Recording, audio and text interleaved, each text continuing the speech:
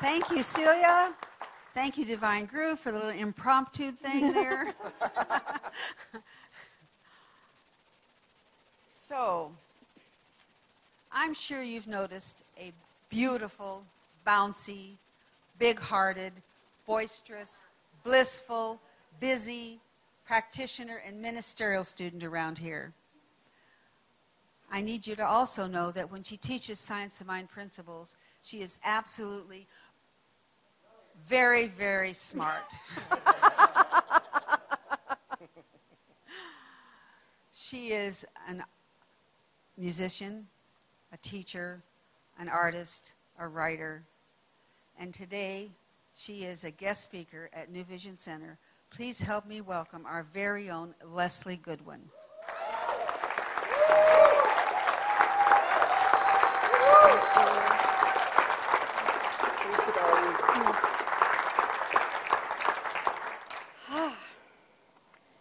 Thank you, everybody.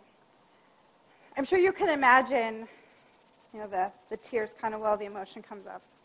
Such a joy it is to stand here as a first-time ministerial speaker here at home with my peeps. So thank you for having me. It means a lot. So we're in the month of abundance. And when I was told that we were going to be speaking about abundance, the first thing that came up for me is this definition that's been kind of bubbling around the community at large. I think the first time I encountered it was from Karen Lewis, my fellow ministerial student, and it's abundance as overflowing good.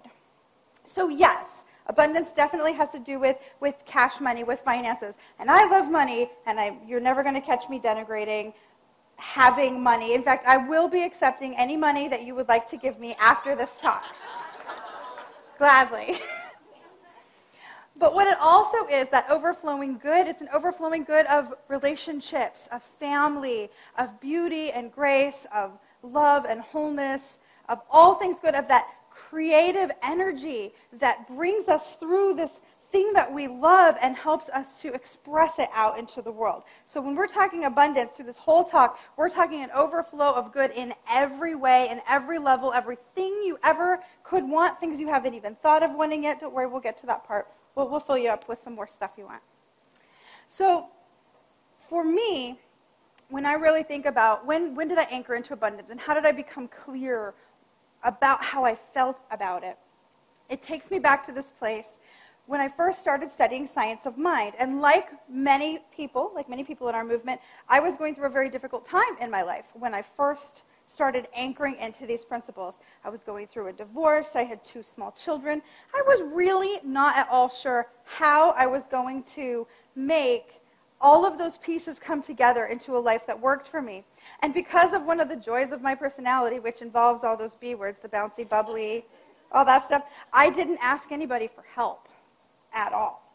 I was just in my little head, forging ahead very stubbornly. So after coming here quite a few times and realizing, okay, I'm going to lose my mind if I don't shift how I'm approaching this topic, I decided that it would be a really good day to have a talk with the divine. And this is a June day. We're having an unseasonably early monsoon, so you can join me in the mental picture. And I'm in the backyard. It's one of those days where it's sunny and raining at the same time. I'm in the backyard sitting in the grass saying, okay, God, put up or shut up. What the hell? What's going on? I needed to get straight. Do I believe what I say I believe? Do I really believe that? Do I really believe that Spirit's got me? Do I really believe that it's infinitely abundant and infinitely supplying and that I am good no matter what? Because if so, golden, I can go in and, maybe tell off. But if not, I can sleep in on Sundays. Because what am I doing here, right? People do that. People just sleep in. But no, it became clear to me as I had this conversation with the divine in my yard, in the rain, I had either lost my mind, like full-on psychotic break, or I was having a mystical experience. And I tend to lean towards believing it was a mystical experience because that fuels my needs. So it became very clear to me that what I needed to do, if I have really anchored into this teaching of science of mind, and this is truly what I believe, I need to go into the writings of Ernest Holmes and see what he had to say about abundance, about prosperity, about trusting the universe. And he had this beautiful quote. It's page 50 in the Science of Mind text. Here and now we are surrounded by and immersed in an infinite good. How much of this infinite good is ours? All of it. How much of it can we have to use? As much of it as we can embody. And I thought, yeah, I can be down with that, as much of it as I can embody. I am a very embodying person. I can have a lot, right? So because part of the way I personally embody things is I slowly make them shorter and shorter and simpler and shorter and make what I call Leslie's lazy paraphrase. And then later I will insist that that's actually what Ernest Holmes said. Never directly quote me because I totally make things up. But I always have the right idea. Ernest Holmes did that, by the way. If you go to some of his later writings that are directly dictated, there are some misattributions, some kind of sketchy quotes, but the idea is always there. So I'm in good hands. But my paraphrase became, how much good can I have? As much as I can embody. It's got the basics of the quote there, right? And it became something that I could anchor into. How much good can I have? As much as I can embody. How much good can I have? As much as I can embody. And I started to feel better. But what I did not feel was abundance blossoming. I felt calm, I felt peace, I felt good, but I did not feel abundance blossoming in my life. And then I had it lovingly pointed out to me by my practitioner at the time, Suzanne Musa, who was wonderful. She said, tell me what your affirmation is. You ready? Be ready to laugh at me. Okay. My affirmation was, and this was progress, I just want to be okay. I just want to be okay. And in the moment that I made that affirmation in the rain with God and the crazy and the breakdown or not breakdown, I just want to be okay was a huge step forward. I just want to know that the universe has got me. I just want to be okay. But as we do better, but I'm still at just okay, as I continue to affirm I just want to be okay, all I got was okay.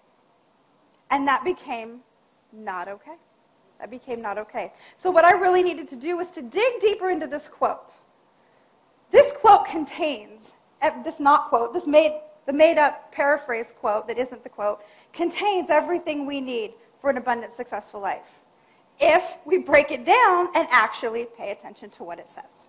So that's what we're going to do in this talk. Y'all with me? Yes. That's the first y'all. If there's a drinking game going on in the back. So there's a lot in this quote. The first thing we need to know, if we're really going to anchor into this quote, is how much good is there? You know, if I'm wondering how much I can have, how much is there? Astrophysics tells us that we live in an infinite universe, and it is infinitely expanding. Now, the mystics have been telling us this forever, right? As far back as you go in mystic writing, you're going to find exactly the same thing. But now science can prove it, and so, it's big news now. We live in an infinite universe, and it's infinitely expanding.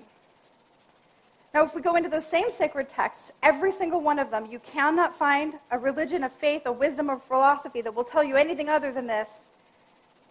The divine essence of the universe wants us to have that good. It wants us to have it. If you go to the Bible, it is the Father's good pleasure to give you the kingdom. There isn't a religion you can find that doesn't say that. Ernest Holmes would say the entire universe is conspiring for your good. It wants us to have it because how it expands in this great expansion, how it expands is it expands through us. Everything we do, everything we think, everything we say is expressing that divine energy into the world. That's how it grows. It wants us to have it. Michelle Medrano, y'all might know her. She's a friend of mine. I like her. Reverend Dr. Michelle Medrano, to be appropriately respectful, is fond of playing this game, of teaching people this game, and y'all might have played it before.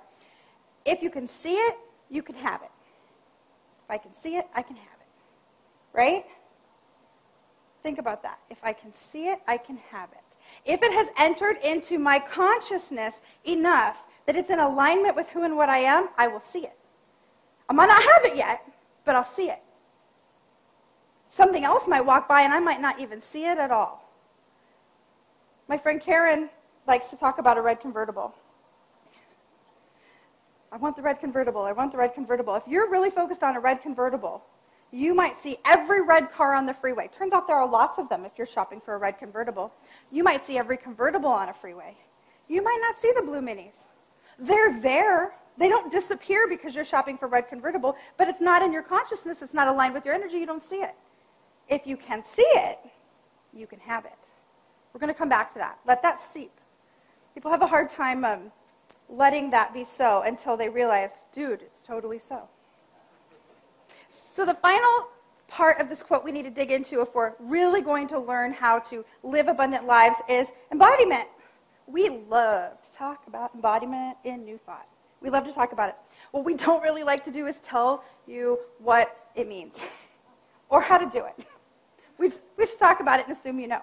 So embodiment, it's different than knowing. It's different than understanding. It's not an academic experience. Y'all following me? If you are anything like me, and I'm sure that you have all gone much past this phase, if you're anything like me, you have some books, somewhere between 100 and all of the books. I have all the books. And you have them organized in your wonderful shelves, and if you're really good, you've actually read the books, and not just bought them. But we love to read our books. And I've got my shelves of pagan books, my shelves of Buddhist books, my shelves of Ernest Holmes books, and my shelves of Marianne Williamson books, and Eckhart Tolle, and I have all the books. And it never occurs to me to get rid of any of the books because I need the books. I have been studying science of mind principle, or I'm going to back that up. I've been studying metaphysics since I was 14. I have read all the books. And they keep writing new ones. And have you all noticed? They say the same thing. They all say the same thing. It's really good. You should totally read them. And they say the same thing. And knowing isn't going to get you there. Understanding isn't going to get you there. Up here. Mary Manon Morrissey says, stop telling me that you know. Because who's sat in the class and heard the same thing for the 79th time and thought, oh, I know that. I know that.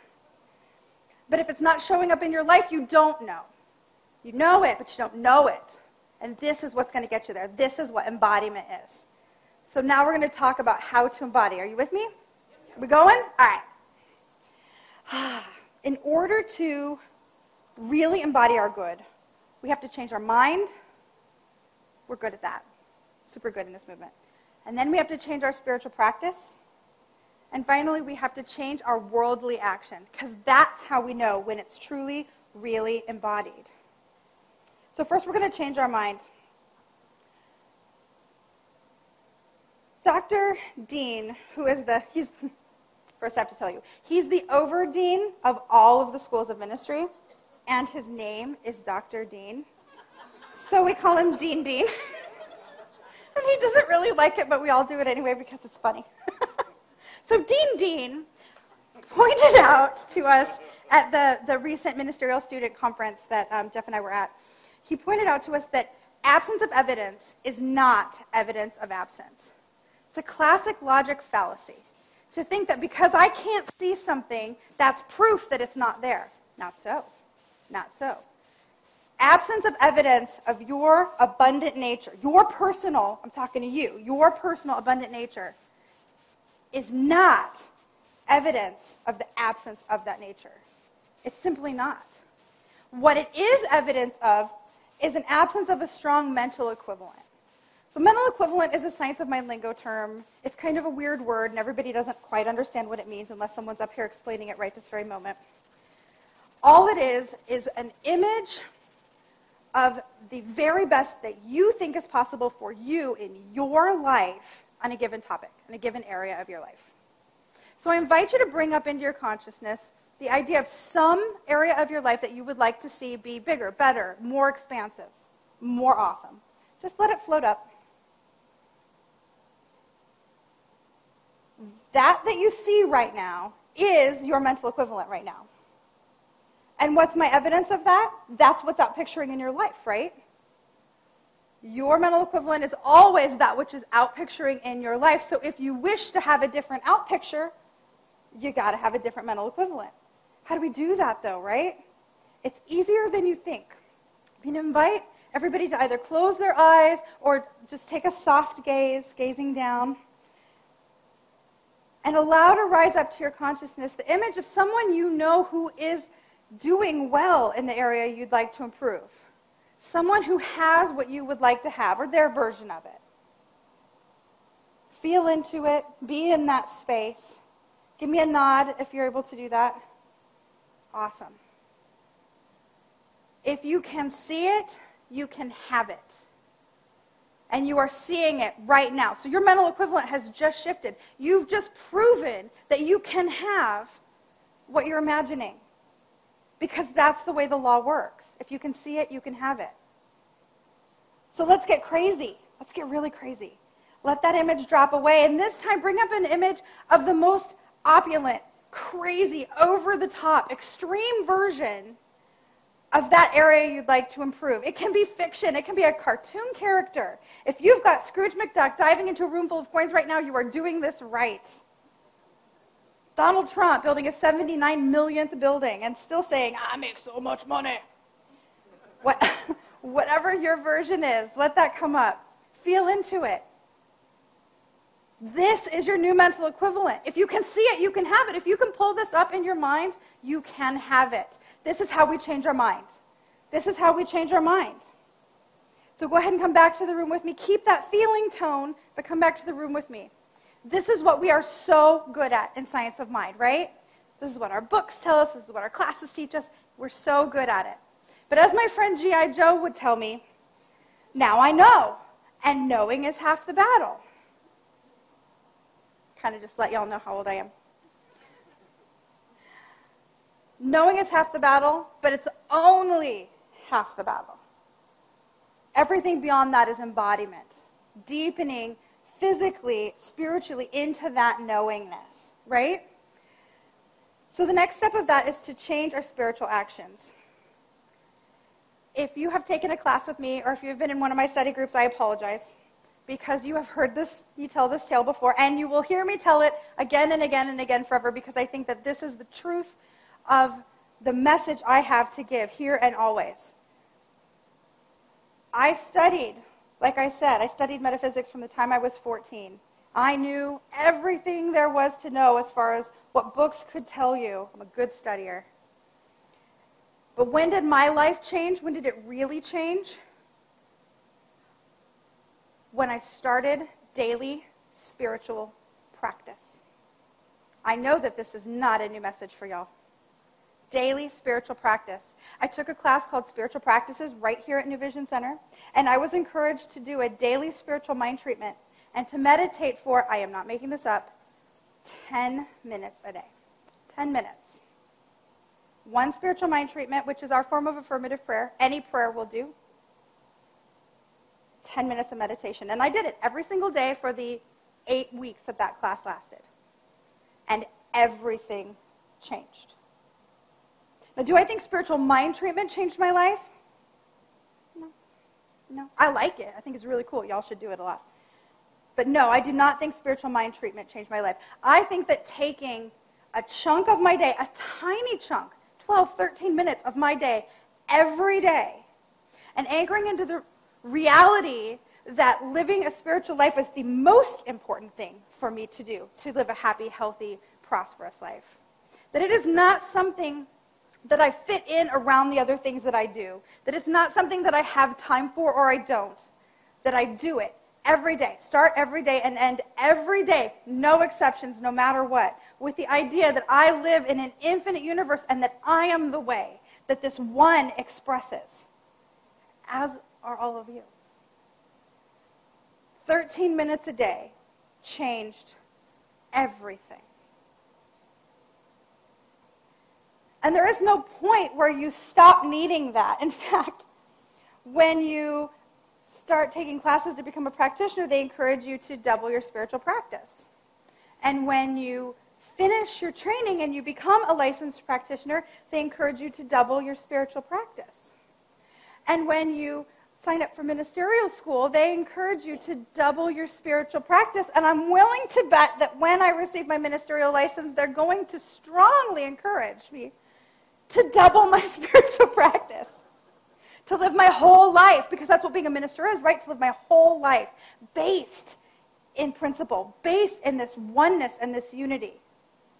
If you take one thought from this room today, it is this: 12 minutes, 13 minutes. There's no way you don't have time.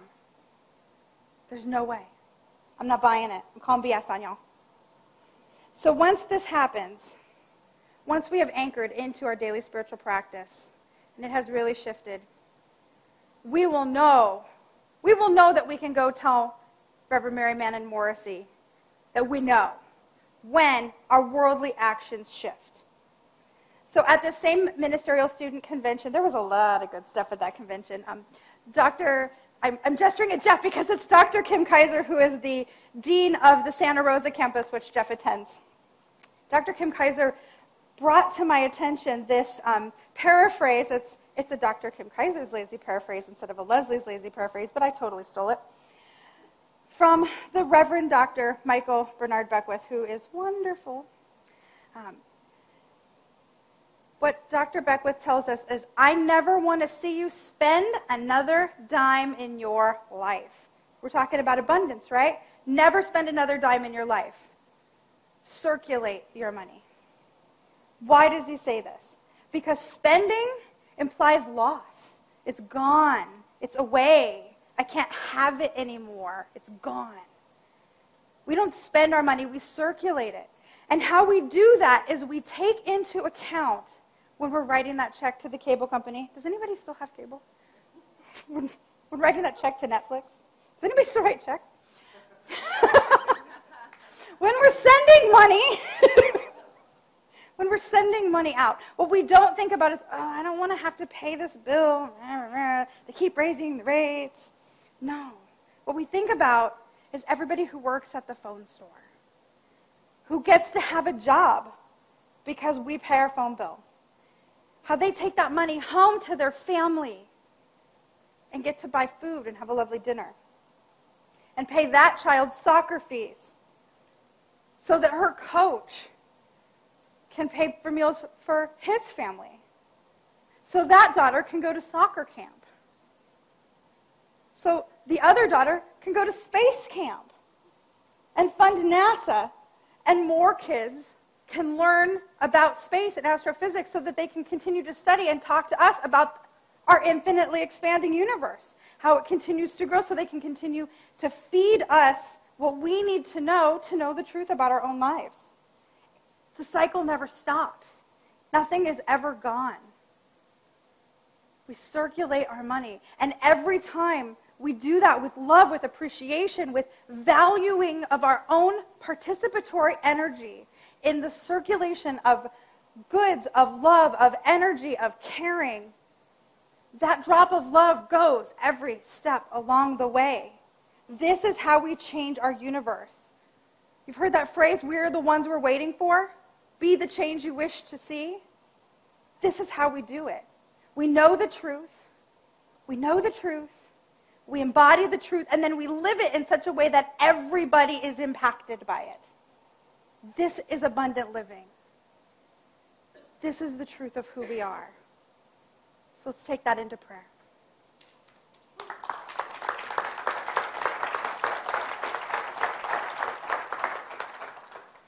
And so we just breathe deeply into this one truth, the very breath of life, anchoring ever more deeply with every breath the knowingness that Sweet Spirit is here, in us, as us, through us, every moment, all the time. And that as we do live in an infinite universe that is infinitely expanding, we know that that expansion is in and through each one of us. As the love in our life, the joy in our life, the calm and the peace, the harmony and the grace, the givingness of life continues to operate in us, through us, as us. The very Spirit of God is breathing each of us right here and right now. Whether we're in this room or just listening to this voice or watching online, truth is active for each one of us. The universe is conspiring for our good. In the area of our life we would like to see expanded, we recognize that abundance right now. We lean into this expanded mental equivalent, knowing beyond a shadow of a doubt that every step of every way is supported, guided, and uplifted by this intelligence, by this love, by this grace that we celebrate here today. I know that the truth of this blesses each and every one of us, that it blesses this center, New Vision Center, all the good that it does, all the beauty that it brings. And that as we give our tithes and offerings to this center, we continue that spirit of circulation, recognizing, understanding, seeing that the good that we give continues on, blessing the staff, blessing the congregants, blessing the people who attend classes, and following those people off to their places of work, following those places off to their homes, knowing that the love that we give here, the intelligence and wisdom, the philosophical truth that we anchor into here is valuable and important and meaningful, and that our participation in the circulation of it is part of the embodiment of our own good. And so too I say a blessing to every person out there of every faith, tradition, and philosophy who is seeking their good, knowing that all paths lead to the one. All paths lead to the one. So we bless them, we claim them, we honor them. And we honor ourselves, knowing that we will take those blessed 12 minutes because we are worth it. And I invite you to join me in anchoring this truth by saying, and so it is.